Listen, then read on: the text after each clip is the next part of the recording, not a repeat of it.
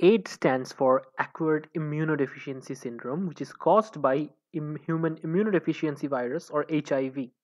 Normally, our body is protected by our immune system, which is compromised when HIV virus attacks. And as a result, several secondary infections caused by several bacteria and viruses could kick in.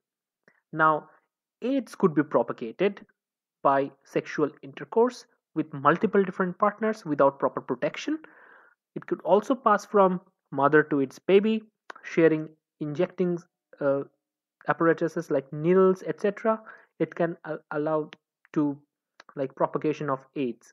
Now, once a person has AIDS, what is the diagnosis of AIDS and how AIDS could be diagnosed in the clinics?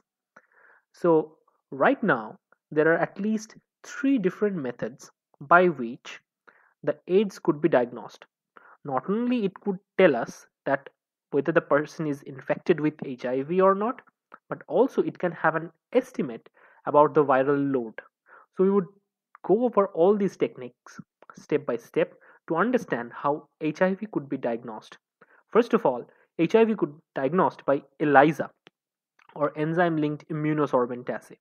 A confirmatory test would be Western blotting against specific markers of AIDS, and a qPCR based analysis, which would try to understand how much of HIV viral mRNA is present in the patient sample, would tell us about the viral load or the stages of propagation of HIV in the infected patient.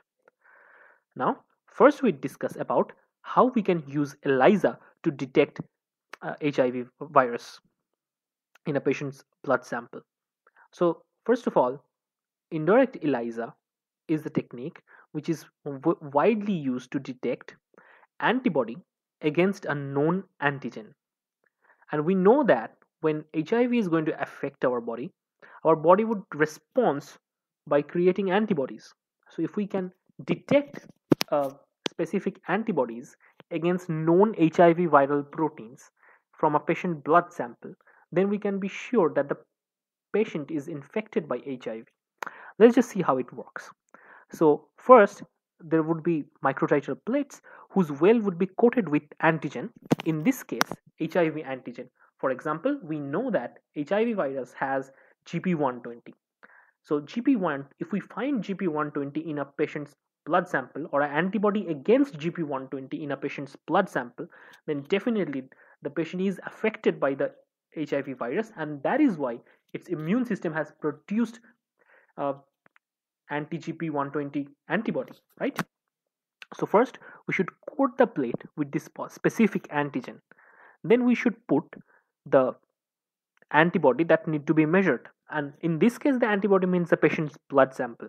Hopefully, if the patient's blood sample has this particular antibody, it would bind to the antigen, and once we give a probe for detection, that is a secondary antibody which is linked with an enzyme, it should give rise to a color reaction, and this color reaction would in turn tell us that the antibody against this specific antigen is present, and that is why the color reaction is developed. Now in clinic, definitely the patient's and blood samples would be taken. It would be centrifuged to take out the serum, and from the serum, if we see the person has the antibodies against HIV specific antigens, then the person would be positive, or if the person doesn't have the antibody, then it's negative.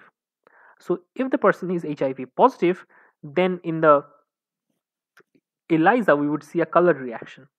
But if we don't see any color reaction, that means no antibody is there, and that is why there is no antibody in the patient blood sample against this specific chosen antigen for AIDS, and that is why when we give the secondary antibody, it cannot bind, don't have a specific primary antibody to bind with to give rise to a color reaction.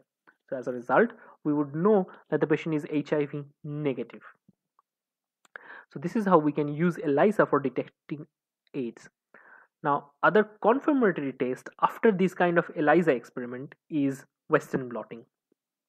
In Western blotting, specific blood sample would be taken, proteins would be isolated from the sample, it would be run into a SDS page gel, and separated along molecular weight, which could be transferred onto a membrane,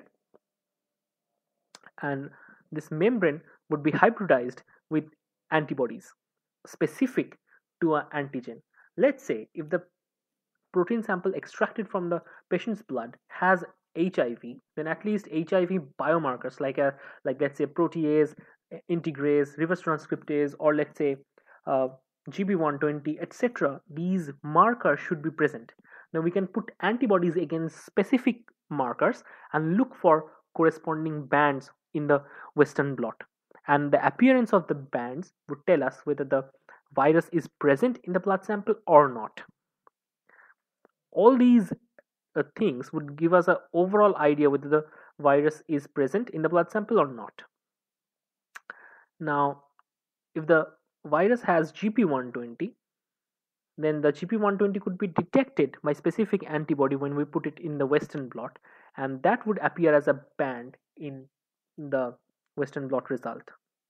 Now, other diagnostic test is qPCR. We know that the virus is injecting its genetic material into the host T cell's cytoplasm, and that would be reverse transcribed by reverse transcriptase, and that would get inside the DNA to form that would be getting integrated into the host genome, but it would produce viral mRNAs a lot, right? And the amount of viral mRNA would also give us an idea the rate of production of new HIV virus. In other terms, the viral load, that how much virus is producing and what is the stage of HIV viral propagation. So that could be detected by qPCR reaction. So it's just extracting the blood sample from the patient's uh, patient's blood sample. So the mRNA is extracted, and from the mRNA, cDNA is prepared, and specific genes, which is HIV viral specific, is amplified. If the amplification result is positive, that means the virus is present. And also, compared to a controlled individual, if you compare the fold change, that would give a quantitative idea in terms of how much is the viral load, and also an absolute quantification give us about the concentration of the viral mRNAs present in the patient sample.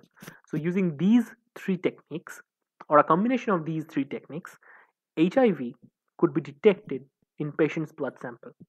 If you like this video, give it a quick thumbs up, and don't forget to like, share and subscribe.